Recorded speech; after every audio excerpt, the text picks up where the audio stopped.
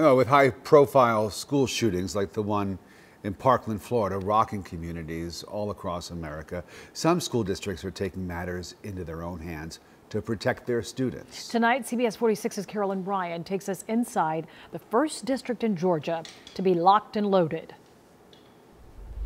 If you come to our school and harm our students or our staff, you will be taken out with deadly force. Lawrence County is the first school district in the state of Georgia to arm its teachers. There's a perception that it's like the Wild West and teachers walking down the hallways with 9mm strapped to their side. That's not the case. The policy was researched, vetted, and implemented with the help from local law enforcement. Those who want to participate have to pass a psychological exam and background check. Then they go through intense training with the Sheriff's Office. The thumbs are forward. Lead trainer Lieutenant Sidney Harrison takes us through some of the drills. Please stand. These teachers go through the same training as deputies. Whether it's a pistol or an AR-15 like this one, they won't be armed until they can prove they can handle it. Even though the teachers are not armed with AR-15s, they're still trained in how to use them. They've got to prove competency with several weapons in several scenarios.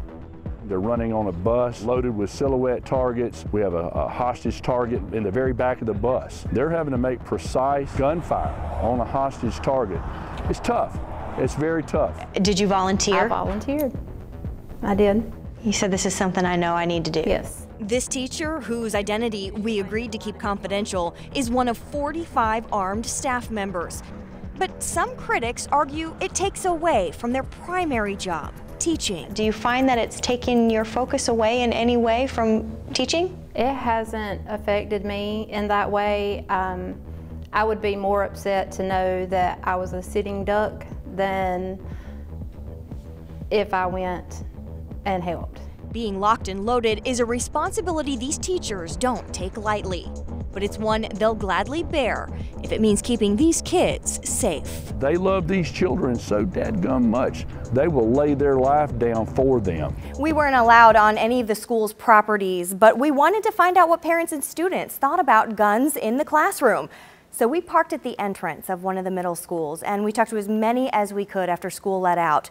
We didn't come across a single person who opposed it. And we'd like to hear your thoughts. Go to CBS46.com to read the full story and weigh in. Carolyn Ryan, CBS 46 News.